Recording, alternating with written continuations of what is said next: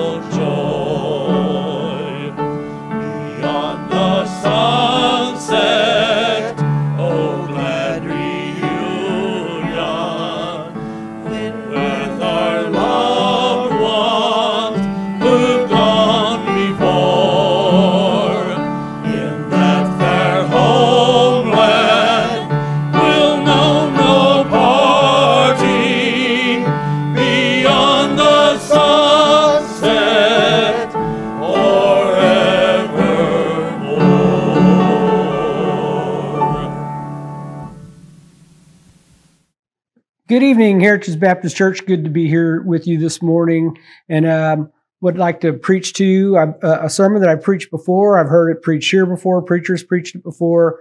A lot of people have. The Woman at the Well, but I kind of have a subtitle this time. It's The Woman at the Well, Bottom Rung on a Small Ladder. And I'd like to go ahead and get into the message, and you can find that in John chapter 4. I'll give you a few seconds to get to that. Time's up. No, I'll give you a few more seconds to get to John chapter 4, and we're going to look at that. And while we're turning to John chapter 4, I'll go ahead and give you the gist of it. It's the woman at the well, where Jesus is going to be in Judea, and he's going to be on his way to Galilee. And in between Judea and Galilee is Samaria. And he says something that we'll get more into in a little bit, and the Bible says, and he must needs go through Samaria. We'll talk about that phrase here in a little bit. All right, so let's go ahead and start reading in John chapter 4. We'll start in verse 1. It says, "When therefore the Lord knew how the Pharisees had heard that Jesus made and baptized more disciples than John, Jesus himself baptized not but his disciples, he left Judea and departed again into Galilee." That's what I was saying, that Judea is in the south, Galilee is in the north, and in between is Samaria. And in verse 4, we'll talk more. We'll read verse 4, and then we'll talk a little bit about it. It says, "And he must needs go through Samaria." So one could just if they want to, simply say, well, Samaria is in between, so he has to go through Samaria to get to Galilee. Well, he didn't have to. He could have went around. But if you look at it, it says, and he must needs. That's kind of a strong way to say that, don't you think? He must needs go through Samaria. So I believe that must needs is showing that there's a purpose for him to go through Samaria greater than getting to the other side. And as we read, I think that the text will support that he had a need to go through Samaria, and that was to meet the woman at the well at the right time by himself. His disciples sent away to get food and all that. It was his purpose. So let's read on. In verse 5, it says, Then cometh he to a city, Samaria, which is called Sychar, near the parcel of ground that Jacob gave to his son Joseph. Now Jacob's well was there. Jesus, being therefore wearied from his journey, sat thus on the well, and it was about the 6th hour. I'll mention something in John chapter 4. It's hard to go one verse and not have a lot to say about it. Everything in here has so much content with so few words. It's amazing. But I'm going to hit some of the highlights that the Lord's laying on me. So one thing that's kind of interesting, he has a need to go through Samaria.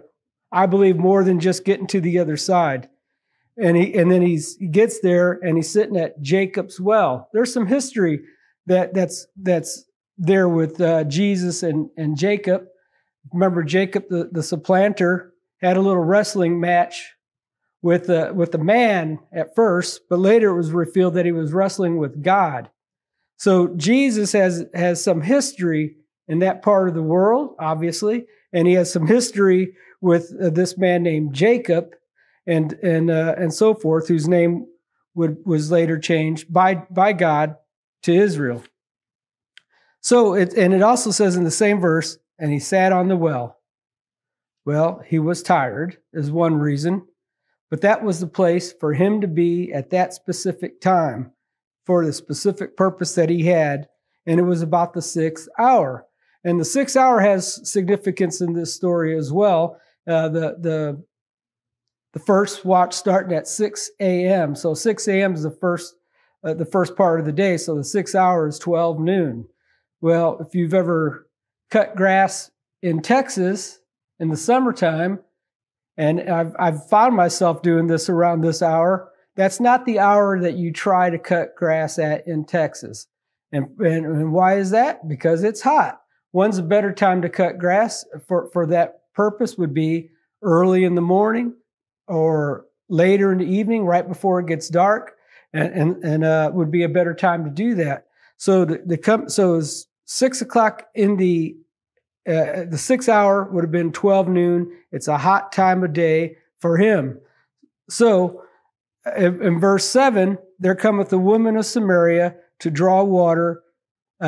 Jesus saith unto her, Give me to drink. So what I'm trying to say about the hour is the time to cut grass in Texas isn't 12 noon. You might find yourself doing that if you had a lot of other work you had to do that's outside. Of course, you're going to be working during the heat of the day too. But if you can help it, the more strenuous stuff that you're working on wouldn't be done in the heat of the day. Well, this woman's coming out to draw water in the heat of the day, right there at 12 noon. The other women would be doing that in a cooler part of the day, perhaps the evening time when the sun's almost down or whatever. I wasn't there, but it wouldn't be in the heat of the day. And there cometh the woman of Samaria to draw water. So something is different about it. Didn't say the women of Samaria came to draw water at this time, but a single woman. And women would work together and do things together and all that. This was not the time for the women to come and draw water, but there was this one woman that came to draw water at 12 o'clock. And is it just happenstance that Jesus was there? I think not at all. It was his purpose from the beginning. Jesus knew what was going to happen.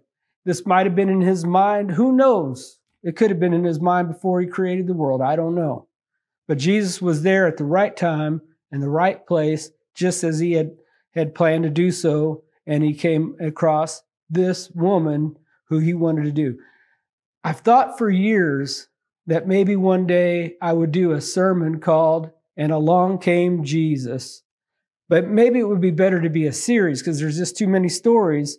And what I mean by "Along Came Jesus" is sometimes it might say something like "Along came Jesus," or "Jesus passed that way," or "Jesus entered to the city." Whatever way it might say that, when Jesus comes on the scene, something's about to happen. And when you read in your Bible, and Jesus entered, or Jesus came in, or Jesus passed that way, something good is about to happen. The same thing in your life. When Jesus comes on the scene, something big is about to happen. It didn't stop at the time this Bible was written. Jesus is still acting in our lives, still intervening for people, still meeting people with the chance that they may, by faith, receive him. So Jesus is at this well, and if you remember what the title was, it's "The Woman at the Well," and then the subtitle was "Bottom Rung on a Small Ladder." So let's talk a little bit about ladders before I get too far. And I almost thought about bringing some ladders in. I was thinking about it, but they're kind of big. Some of them are. So I got at least 5 ladders at my house, but let's just talk about a few. Let's say I was on my back patio and I'm wanting to get on the roof. So the right ladder that I would use for that, I have an extension ladder that, I could just, stretch it up, lean it against the roof, and I could climb up on top of the roof. I also have an A-frame ladder, just a step ladder, that I have 3 of those. One's 6 feet, one's 8 feet, and one's 10 feet high. If you don't know, a 10-foot high step ladder, that's a pretty heavy, bulky ladder. I could probably use that to lean against the house too, although it's not made for that. It probably would work.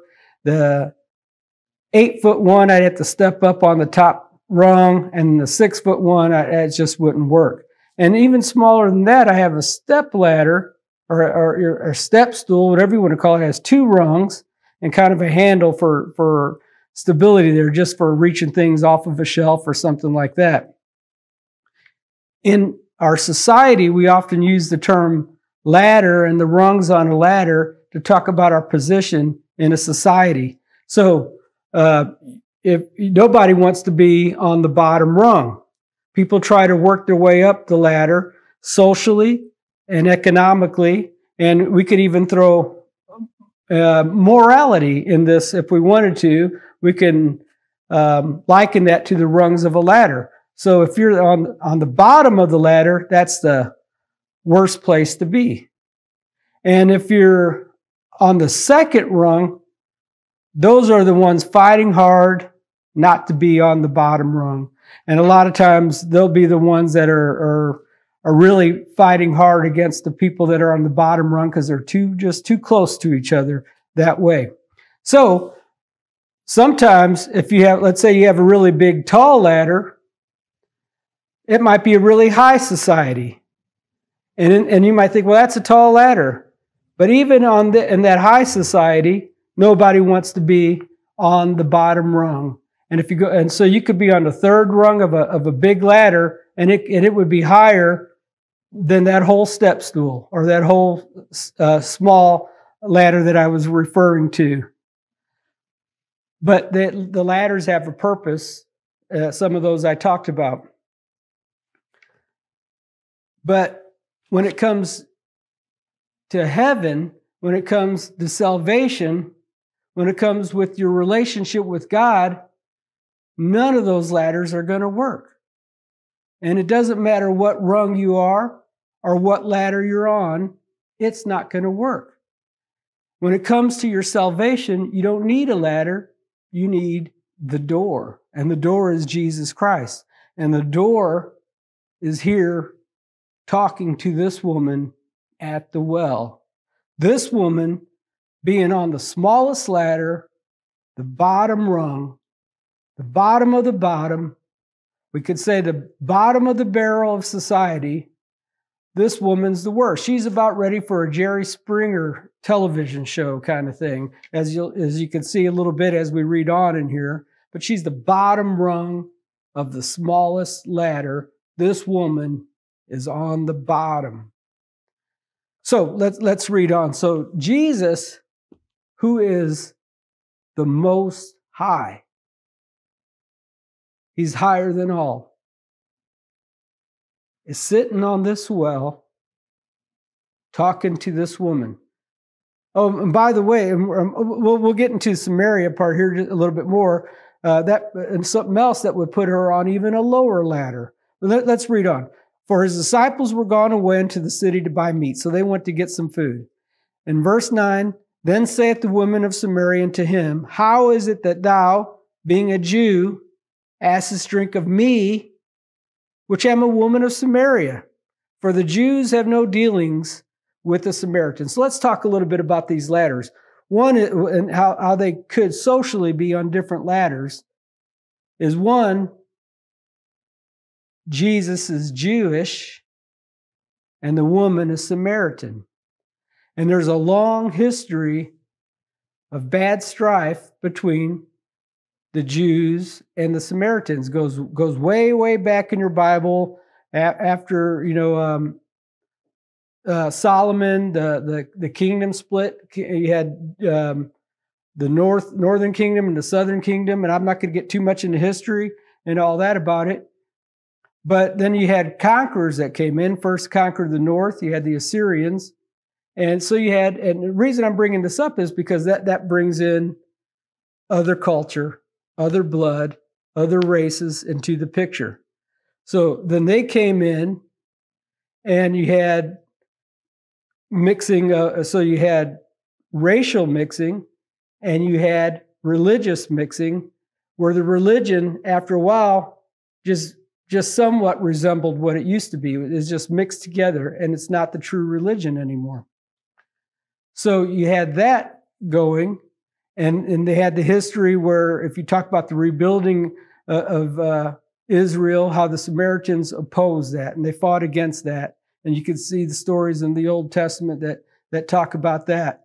And there's just a long history of strife between the Jewish people and the Samaritans. And the Jewish people, just to be blunt, they saw them as a mixed breed of people that corrupted the true religion. So, and there was a lot of hatred and when they're in condescending. And condescending, we can use that in a couple ways, and maybe we'll talk about that a little bit. But in general, the Jewish people are not going to see the Samaritan people as being on the same ladder. That's one thing. And then in that time, you had women were not at the same social status as men. There's another ladder. And then on top of that, for the Samaritan women, they saw her as somewhat of an outcast. So she, in that ladder, the Samaritan woman was still on the bottom rung, and she wasn't going out there with the other women. So we have this Jewish man, in which we know he's much more than just a normal Jewish man. He's our Savior, our Lord Jesus Christ, sitting there on the well. But even as a Jewish man sitting there, she was astonished that he was talking to her, a woman of Samaria. So let's read on. So I'll read 9 again. Then saith the woman of Samaria unto him, how is it that thou, being a Jew, askest drink of me, which am a woman of Samaria? For the Jews have no dealings with the Samaritans. And Jesus answered and said unto her, if thou knewest the gift of God, and who it is that saith to thee, give me to drink, thou wouldst have asked of him, and he would have given thee living water. Now, as we'll see through this chapter 4 here, Jesus is focused. He's a very focused person. He has the ultimate mission sent by the Father to die on the cross. But he's very focused on things, and he's meeting this woman at the right time, at the right place, for the right reason. And that reason was to tell her about him so that she could choose to receive him or choose to reject him. And Jesus first just said, give me to drink, because he was thirsty. It's 12 noon, heat of the day, wearied from his journey. He talked to this woman of Samaria, the bottom of the bottom, and he asked her to drink. And she was astonished. And then he said, if you knewest the gift of God, and who it is that saith to thee, give me to drink, thou would have asked of him, and he would have given thee living water. So he's throwing out living water. Whoa, what in the world is that? Well, he's going to tell her, but he's focused, and he set the conversation on spiritual things, because it's easy to get sidetracked, and we often do, about different things in the world, what's going on, what's worthy to talk about, and all this. But Jesus stays focused on his mission. He stays focused on his person, and he goes right into saying a spiritual thing. And the woman saith unto him, Sir, thou hast nothing to draw with, and the well is deep. From whence then hast thou this living water? Art thou greater than our father Jacob, which gave us the well, and drank there of himself and his children and his cattle? Well, of course he was greater than Jacob. And to me, it's just so interesting that about 2,000 years before this, he wrestled around with Jacob, dislocated a bone, and he knows who Jacob is. And then and Jacob came in there, Jacob supplanter, and he left with the name Israel, a prince with God, a new name, what Jacob had. Well, this woman's going to get a new name too, or a new name written down in glory as we sing. And this woman saith unto him, Sir, thou hast nothing to draw with. The well is deep. From whence hast thou that living water? Well, Jesus wasn't talking about drawing water out of that well. He was just using that as a comparison. And she asked if he's greater than her father Jacob. Then in verse 13, Jesus answered and said unto her, Whosoever drinketh of this water shall thirst again. So this water being the water in that well. In verse 14, though, he says, But whosoever drinketh of the water that I shall give him shall never thirst, but the water that I shall give him shall be in him a well of water springing up unto everlasting life. Isn't that a cool picture right there of the Holy Spirit that just springs life out of us? And if think about it, why did you drink in the first place? Well, you had a spiritual thirst.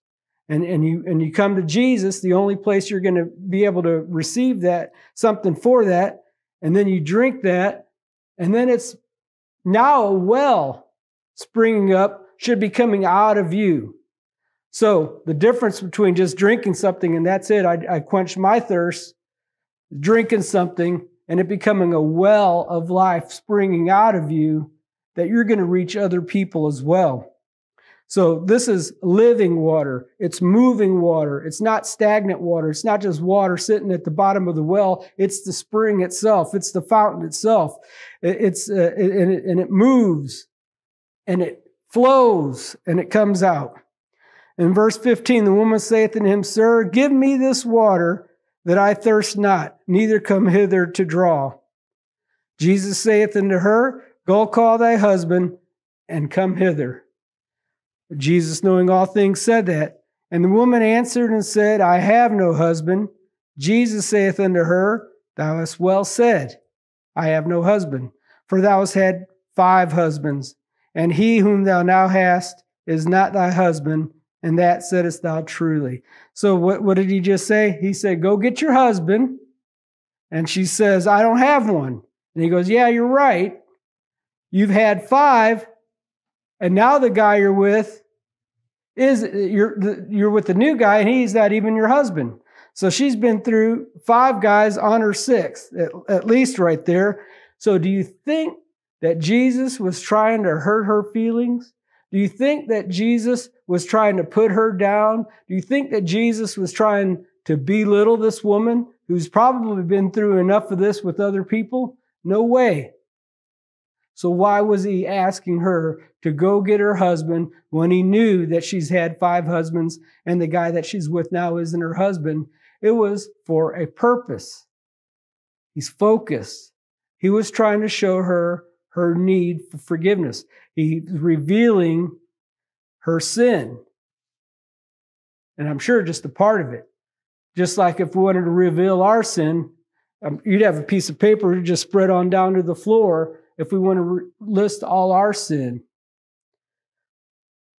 So we might look at ladders in this world. Where does one person fit on this ladder? Where does one person fit on that ladder? But none of those ladders are relevant anyway. Jesus, the only Holy One, standing in there, loves her. And he wants to just show her her need for forgiveness. And if you don't see that you're a sinner to begin with, you'll never see your need for forgiveness. You'll never see your need for reconciliation with God, and you'll never see your need for a Savior. We have to come to that point by conviction that we see the sin in our life, not to be put down, but to show us our need for a Savior. So Jesus brings this up to her. He says, go get your husband, not to belittle her, but to show her her need. And then the woman saith to him, Sir, I perceive that thou art a prophet. Boy, that's almost an understatement there. I perceive that thou art a prophet, but she knows he's somebody special. Then she goes on, Our fathers worshipped in this mountain, and ye say that in Jerusalem is the place where men ought to worship. Well, she's getting a little off Jesus' focus topic right here. And Jesus wants to show her her need for salvation. He's not there to debate in length about the Samaritan religion and this and that. He does say a little bit about it, though, but that's not his focus. So, Romans 12:16 says, Mind not high things, but condescend to men of low estate. Be not wise in your own conceit. And then I'd like to, if you could turn with me to 2 Timothy chapter 2, verse 23 and 26. 2 Timothy chapter 2, we'll start in verse 23, and we'll just, 2 Timothy chapter 2, starting in verse 23. It says, But foolish and unlearned questions avoid, knowing that they do gender strifes. And the servant of the Lord must not strive, but be gentle unto all men, apt to teach, patient, in meekness instructing those that oppose themselves, if God peradventure will give them repentance to the acknowledging of the truth, and that they may receive themselves out of the snare of the devil, who are taken captive by him at his will. So instead of looking down at somebody who maybe isn't as spiritual as you are or are lost, you could see their need. So when we look at this world doing crazy stuff, it shouldn't be too much of a wonder that lost people are going to act like lost people. And we as Christians should act like Christians. We should have the right mind of Christ when we're dealing with these things. So instead of condemning her, which as the judge, he has absolute authority over everything, and he can do that. But he chooses mercy and grace and compassion for us. So the judgment, that's going to come later. Thou hast well said, I have no husband, for thou hast had 5 husbands, and he whom thou hast is not thy husband, and that sayest thou truly. And then verse 20, she says, Our fathers worshipped in this mountain, and ye say that in Jerusalem is a place where men ought to worship. Now, so Jesus is going to answer that quickly and briefly, and then move on and keep focused with what he wanted to show this woman.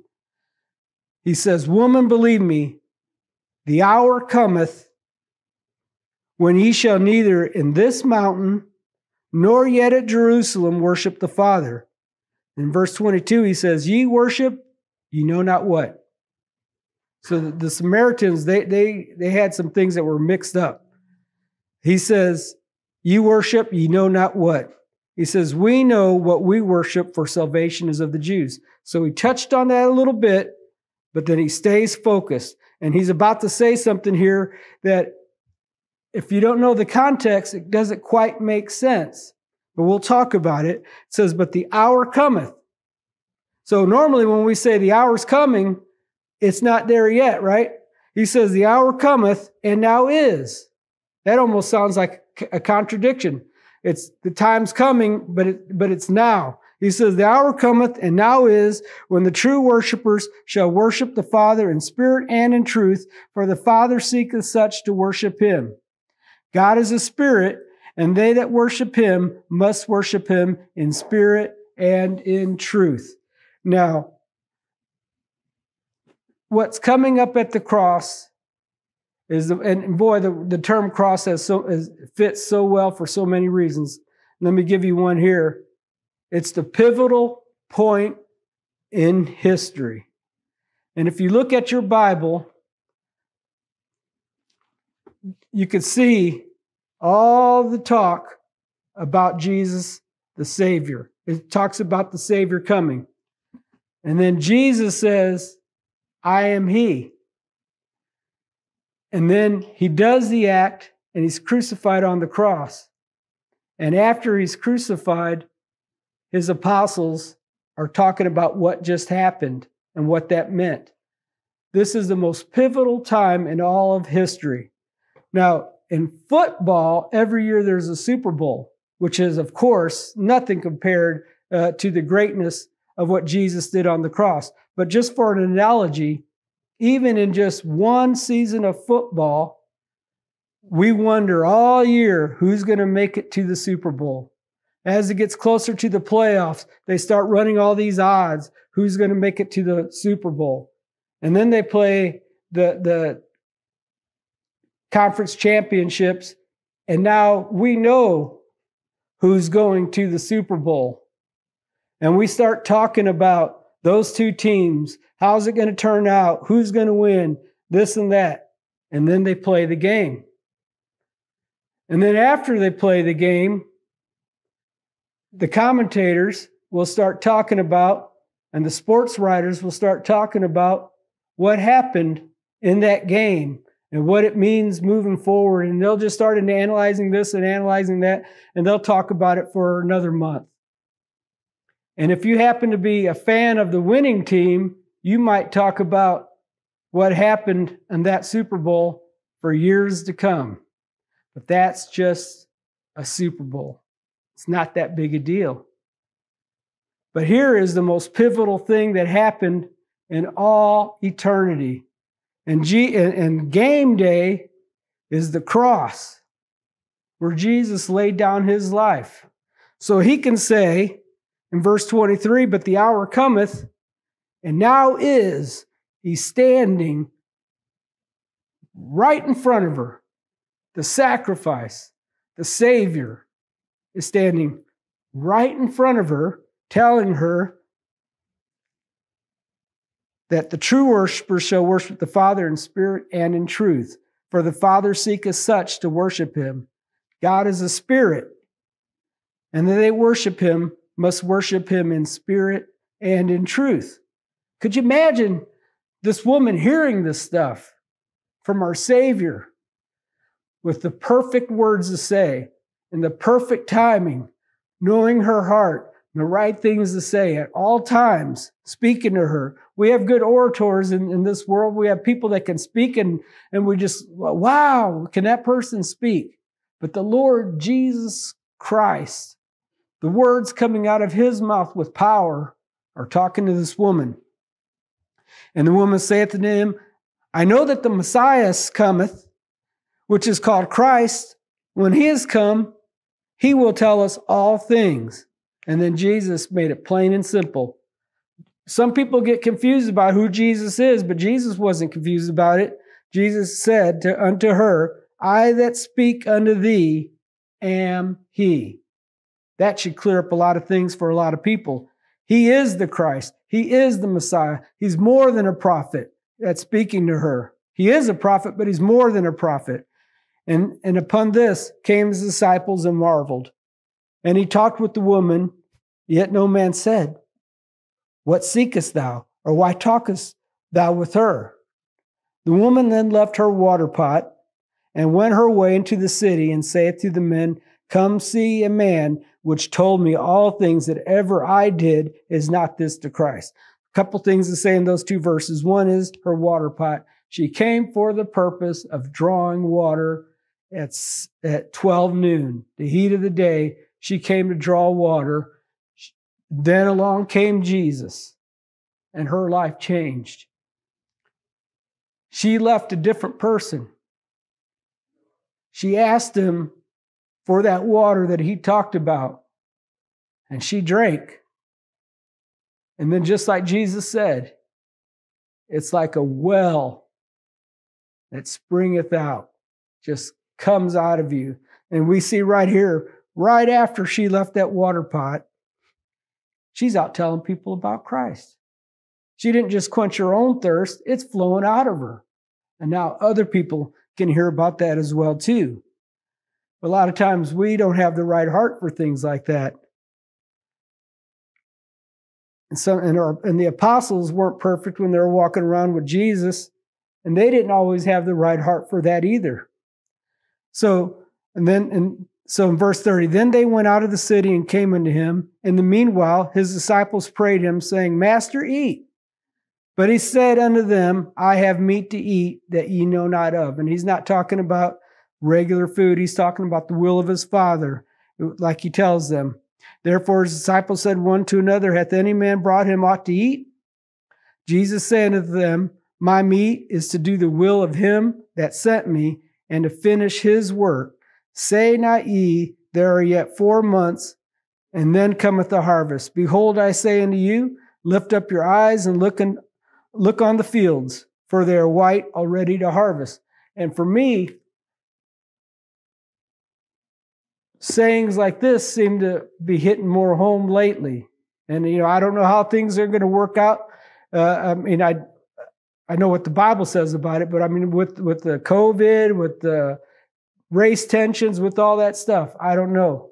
But when I look out there, the field is ready for the harvest. And it seems more apparent to me than ever that we need to be witnessing. We need to be having the right heart.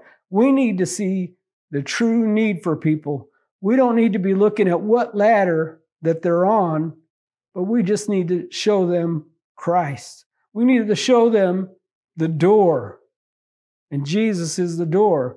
A door you can't get around it. There's a song, I think it's called Too High, talks about where that door is too high, you can't get over it. It's too wide, you can't get around it. It's too low, you can't get under it. You must come in at the door. And that door is talking about the door that leads you to heaven. Jesus is that door, and you come to the door. And you receive him by faith. And let me read on verse 36. It says, And he that reapeth receiveth wages, and gathereth fruit unto life eternal, that both he that soweth and he that reapeth may rejoice together. And herein is that true saying, One soweth and another reapeth. I sent unto you to reap that whereon you bestowest no labor. Other men labored, and you entered in their labors. And many of the Samaritans of that city believed on him for the sayings of the woman, which testified, He told me all things ever I did. That well of water was springing out of her to others. And then a little down further, you can see that Jesus talked to them, and many more did he receive by his word. We have to have the heart of Christ. We have to try to see things the way Christ sees things. It's easy for us to look at the faults of others. It's hard for us sometimes to see their need. But the need is there. So It's not a time to bottle up yourselves about Christ, but it's a great time to share Christ to a world that needs it. Jesus, the Most High, didn't look down at this woman, and neither should we. We should have that compassion. What was his motivation, do you think? Where he said he must needs go through Samaria? What was his motivation for that? He must needs talk to that woman. What was his motivation for talking to that woman? Well, we know one of it is being obedient to the Father that sent him, but the whole plan is based on love. We need to bring love to this world in its darkest hour. Let's pray. Heavenly Father, Lord, I just thank you for what a great God that you are, Lord. I thank you, Lord, for the opportunity, Lord, to preach your word. And Lord, I pray, Lord, that it falls on receptive ears, Lord. And Lord, I pray, Lord, that we can apply your word to our life, Lord. Help us, Lord, to have compassion. Help us, Lord, to see the need. And Lord, we have the truth in you, your word. Help us, Lord, to preach that truth. We don't have to get into other arguments and other things, Lord. We just need to preach the truth and stick with the truth, Lord. And Lord, we pray, Lord, that you give us the courage, Lord, to do that. Lord, we pray, Lord, that you give us the loving heart, Lord, to do that. And Lord, we love you and pray this in the precious name of Jesus. Amen. God bless you all.